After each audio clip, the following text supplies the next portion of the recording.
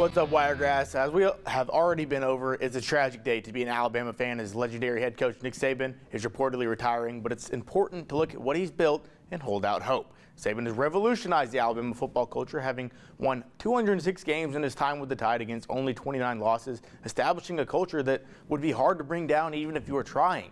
Nevertheless, whoever replaces the GOAT will have some Shaquille O'Neal-sized set of shoes to fill.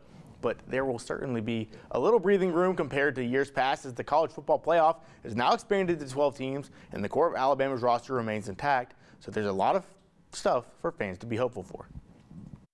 I mean, Saban's like, everybody's got like mugs of Saban. You got shirts of Saban. I mean, he's kind of like, he's just an icon here, and like everybody loves him. He's the best coach, inarguably, in college football history. Yeah, that's pretty devastating. His last natty was 2020, so my class just missed it. I got here in 2021, so it does make me a little sad of will I ever get to see it, but regardless, a great football program. This is absolutely the end of an era.